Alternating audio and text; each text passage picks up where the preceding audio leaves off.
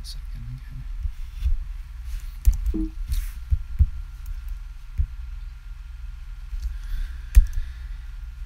Okay, so this is a case study about a 4th grader in my grammar and writing class.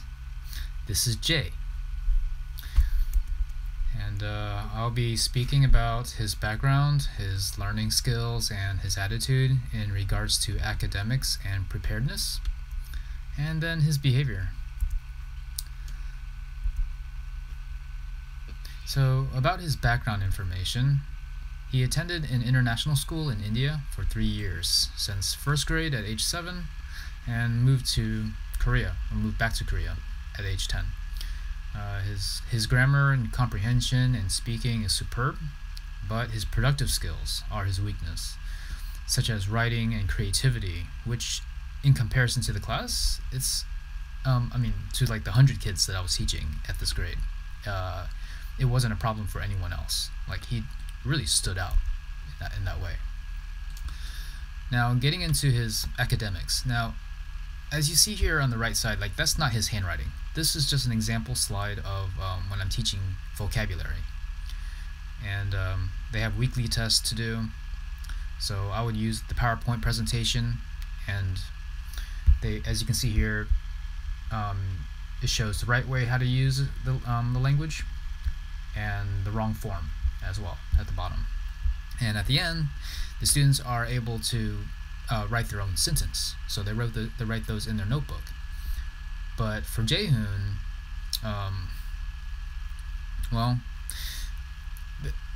for weaker students, they can copy this example sentence right here. They can just fill in the space and circle good or bad handwriting, so they can kind of have fun with that. But for Jay, it's a slow and difficult task for him to write. The rest of the class gets frustrated with him, and they're saying to him to hurry and finish so we can move on to the next word. So there's that. And about writing, we were doing a writing assignment where they would write 10 sentences in the past tense about anything they wanted.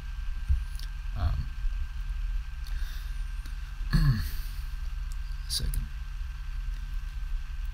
So they even had worksheets that they had worked on previously, which was collected over previous weeks, and they could use that as a resource to help them with this test, like in terms of topics or using past tense verbs through assessments. For struggling students like Jay, I would give him examples based on past topics that they're familiar with. Right here, suggestions to write about. And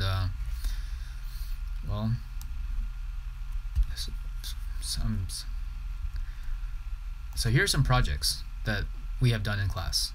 Sometimes we did projects on those grammar topics, not necessarily writing topics, but those are grammar. However, he would spend like all class not writing, in terms of writing, and because he's telling me he's thinking, so maybe he's thinking because he told me that. And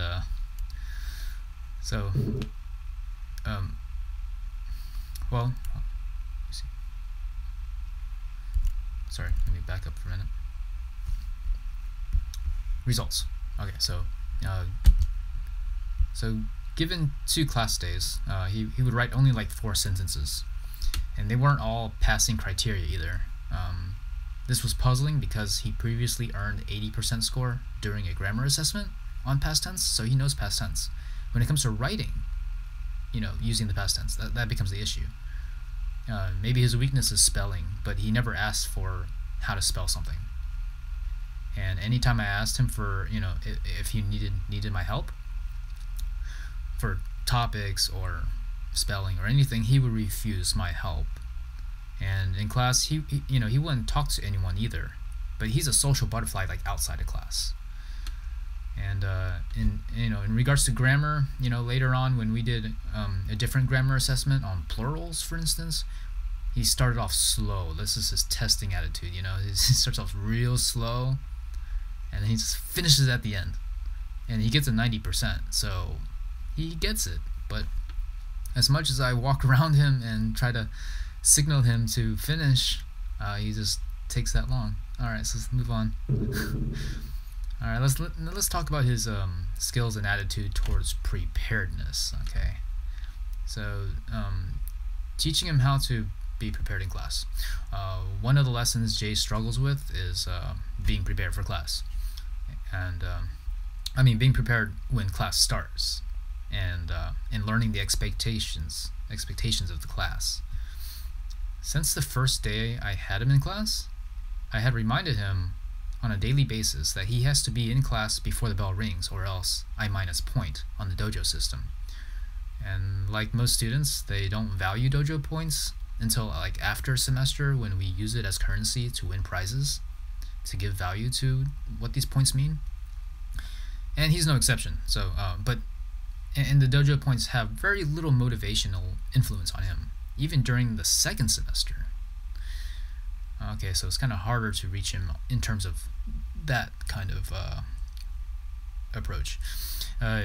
He and his personality doesn't quite fit in with the rest of the students in the student culture of the 4th grade population, because everyone has been grew up Korean. This Korean kid, he kind of was raised in India, but very Western kind of feel, in terms of culture, upbringing. Okay, so during the duration of the semester, it became a regular challenge for him to follow routines.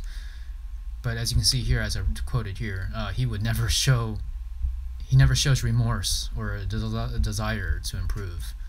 Just acknowledgement and acceptance. So he's just like, oh, okay, okay, yeah, like he knows, but he's never like says sorry or like show like, oh, I did a bad thing, or I came to a realization. Never something like that, which is a unique, interesting concept to observe from him. This includes the beginning of the class. Okay, students come in, read the board on that lists what materials we need, and it's normal for students to go back to their Korean homeroom class. They have a Korean homeroom class where they have cubbies and all their jackets and books and notebooks and pencils and everything are. They go back there and get it, bring it back before the bell rings.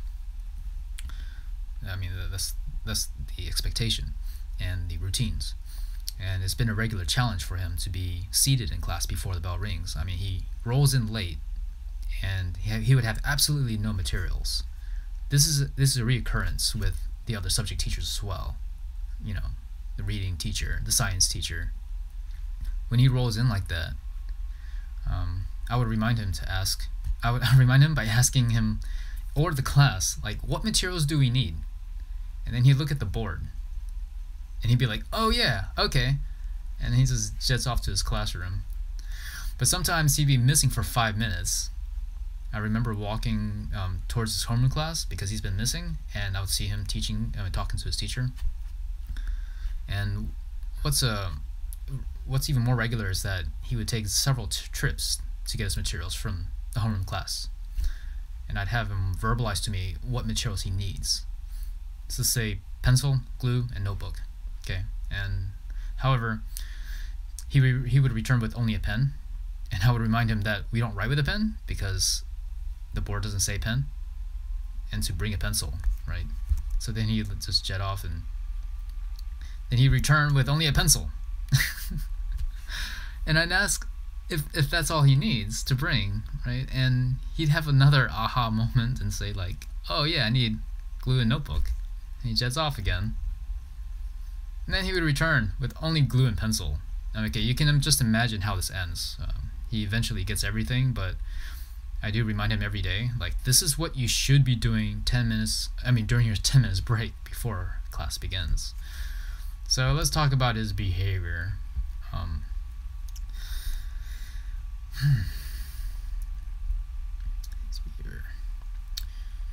For Jay, it's either high energy, talking out of turn, or shuts down and ignores.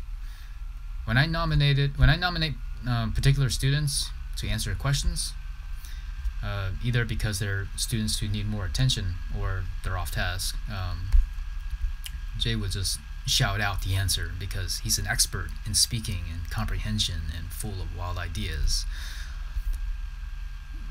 he often talks about. I mean, he often talks out of turn too, because he's just restless about raising his hand. But he understands that he has to wait his turn, and he can't just blurt out answers. He understands, but the problem is that if I don't call on him for a while, what does he do? He gets bored. But I have to do that because even though he's an expert in everything, like the content must meet the challenge among the average of the class. And so he just turns away from the teacher. Right here, just bends over and just leans on his chest, and I have to squat down to him like, "Hey, you all right?" You know, like, and then if you give him attention, then he'll kind of come back. I mean, he's not like sad or anything. He's just kind of like escaping. But, you know. Okay, let's move on to how he triggers teachers. He loves triggering teachers. I think this is interesting motive of his, possibly. I think he knows how to follow routines, but it's more fun to trigger teachers. Even in discussions, in class, we'll talk about whatever, and I'm getting feedback from the students, right? Like some ideas, and he would say like something inappropriate, like an appropriate answer, like you would not dream of hearing from a fourth grader. Like, you do not talk about this at all. It doesn't matter if you're like in high school, you know, those kind of topics. And so when I don't react to it, like, oh my god, da, da, da, da, I don't react to it. I just kind of take it as a suggestion, and I'll be like, okay, let's roll with it. Okay, so using this example, and then he would be like, whoa, teacher, no, wait. And I'm like, what? He's like, no. I'm like, it's your idea. I mean, so, what? That's what it is.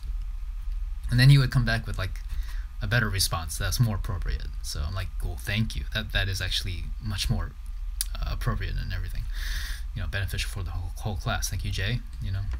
But it doesn't mitigate his attempts, even though when I take this approach, right? Because especially with the other teachers who challenge him, like in other ways, like it's triggering just everyone. It's a constant complaint I hear from the reading teacher for sure. All right, so on the topic of behaviors, here's another instance. We have tubular iron bars that run horizontally, as you can see here by the window, right? And he would climb over it, stick his whole, like half his body out the window, right? And I would have to stop him from doing that in my class.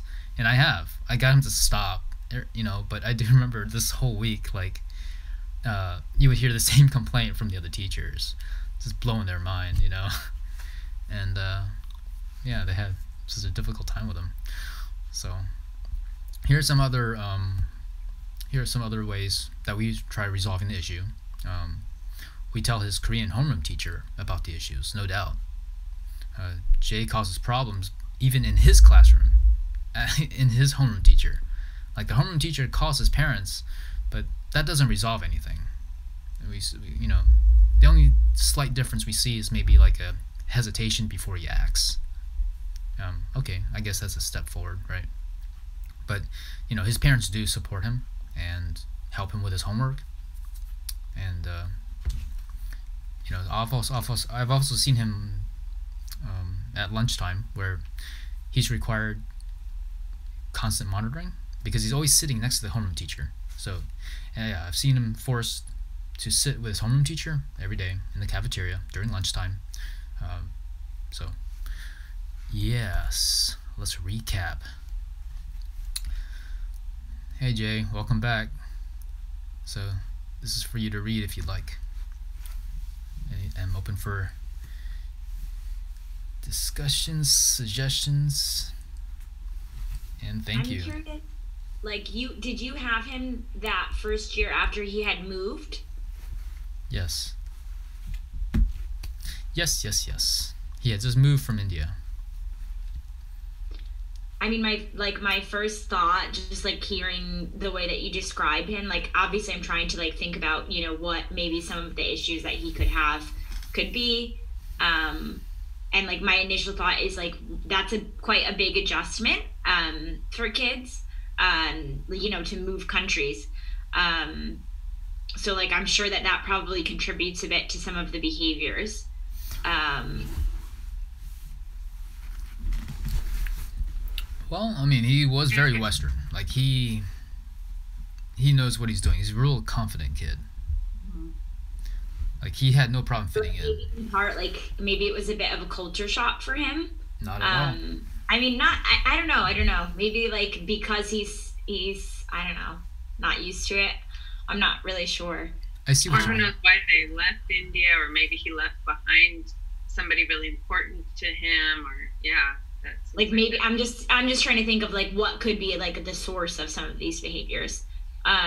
Because that's like would be my initial thought before giving like suggestions, because that will help me think of how to suggest to you.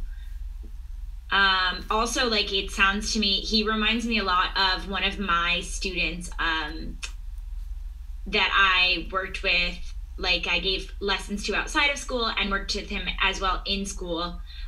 Was very smart. He had an ADD diagnosis. So for him, it was similar in terms of like behaviors, like, with the materials. Oh, you need this, this, and this. I know Mario really well, so he knew he needed those three materials, but it would be the same thing, like 10 trips to get the three materials. Talking with, every person he saw in the hallway along the way.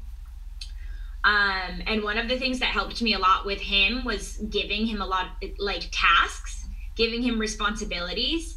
And in part, like why I was able to do that. This is not finishing tasks, but like helping with the materials. In part, like by giving him the responsibility to be in charge of, I don't know, you're the delivery person for whatever this is, or you're in charge of like X thing at the beginning of class. It was able to give him something to focus on besides what he had to get ready. So he would get everything prepared and ready really quickly. So then he could move on to that next task that he liked and he felt like he had a responsibility for. I mean, obviously it's different, but I see some things in your description of Jay that Okay. remind me a bit of Mario, my student. Interesting. Yeah. I mean, ADD is a possibility. But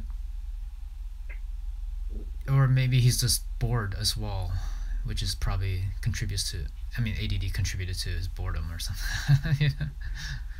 Can I ask you a question, Vernon? One of the things I was wondering is if all of the behavior issues were sort of smoke and mirror distractions from something else, and what that something else is the question. But I guess I was wondering. Well, two questions. One is how did he do in math? And then the second question was, did you feel like the writing was part of his smoke and mirrors, and his messing with teachers kind of behavior, like he could write if he wanted to, or did you feel like there was actually sort of a learning issue going on where he was having problems, getting from here down, to the page? And if so, because he's such a confident kid and whatever, maybe that's what the smoke and mirrors is about, is just, and why he takes forever to get the pencil and the eraser and the whatever, because he just doesn't want to do the writing. He's avoiding doing it because it's embarrassing. He doesn't know how. He feels bad about not being able to do it. So those are some of the things I was wondering about. Interesting. Yeah, the notebook and pencil are elements of writing. And he does not like writing. So he is probably avoiding to write. Okay. Sorry. I'm trying to remember the question here. Well, I know it was kind of all over. Yeah, it was basically. Okay. I'm sorry. Does it seem like he has an issue with the writing? Is that maybe what he's trying to avoid with all of this other shenanigans? It does seem like that he didn't do much writing in his last school. Maybe. Or maybe he just doesn't like it. I'm not really sure.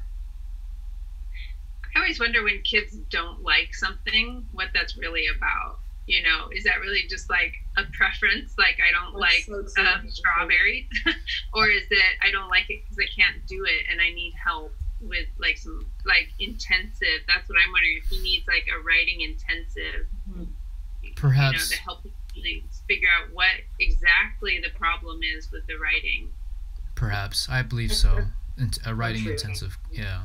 I think that would help a lot, because as he's good at speaking English, when he writes it, he can't really differentiate past tense and present tense. You know, it's just something that he's able to speak, but not actually analyze on paper. It could be just a learning strength and weakness sort of thing. You know, like. What was the first question you asked? It was I was just curious about math. We haven't heard about right. math. Yeah, I don't know. I never actually seen. I don't even know if they teach math over there. Interesting. Okay, I don't know. Oh yeah, they do teach. Oh yeah, there's math. Okay. That is something I have never thought of. Interesting. Considering the math. What about math though? Why? Is it because he's counting the things that he needs to bring? No, I guess I was just. I mean, that may or may not be pertinent at all. I mean, somebody could have some sort of a learning disability, or maybe it's not even a learning disability. Maybe for whatever reason he just isn't, just not getting the writing, but be doing great in math. It was just kind of more of a curiosity about that. But I don't know. My thought is really just to focus on helping him get like some just-in-time writing skills, like working with a specialist or something like that, to really help understand exactly what's going on for him and neurologically or in his brain with the writing. And I wonder if some of that, some of the other behavioral stuff would maybe dissipate a little bit if he had that confidence in that area. Yeah, in these cases, I think a counselor would have been appropriate. And I wish that there was a counselor, a school counselor, but there wasn't. It's all in discretion of the teacher. Out of curiosity, what about like in terms of, obviously he turned in some of his writing, and you said like did he have any issues like turning in assignments with homework? Because I know you mentioned like the parents seem to help him with homework, like, so I'm guessing like he turned in his homework. Did he ever have like a writing assignment that he did at home for homework that like was complete and just didn't feel like it belonged to him compared to the way he responded to writing in class? Interesting question.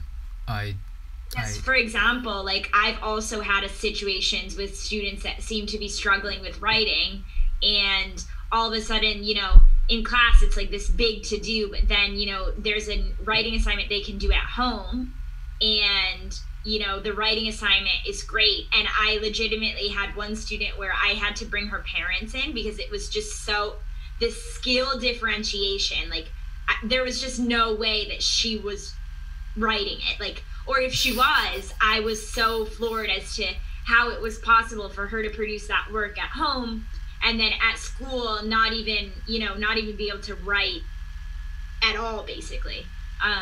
Right. Just out of curiosity, like that also could be a factor too. I don't know, like, yeah, if you saw a difference if he were to be working at home, or maybe it's the content that we're writing about, because when I have them write things, it's being personalized. They're using their interest or their experiences in past experiences, using the past tense grammar, right? And when he's doing homework, it's by the Korean teachers give him homework. It's not, we don't give them homework, right? Okay. When Korean teachers give homework or instruct lesson, there is no creativity. It's just rote, So if he's learning writing over there, his homework would be Korean writing. But the question still remains: how is he doing in the writing aspects, right? Does he like writing? I mean, even though it's like different, just out of curiosity, like his writing homework that he would get for like Korean writing, what does he do well in that? Like, what does that look like? Okay. Yeah, just out of curiosity. And I mean, with that information, okay, let's say that he does fine. He does fine with his homework and writing Korean, and he finishes assignments with his parents. Then what? It kind of narrows down to maybe his English ability, just for writing, I guess. what about, like, for example, if you were to give him the written prompt, 10 sentences about your past experiences, Done. how forthcoming is he when speaking Uh-huh. about that kind of stuff? Because that also is another question. Like, is he a creative speaker? Does he invent stories, but it's verbal? Yes. So I don't think creativity is the issue. I think it is putting that to paper for him.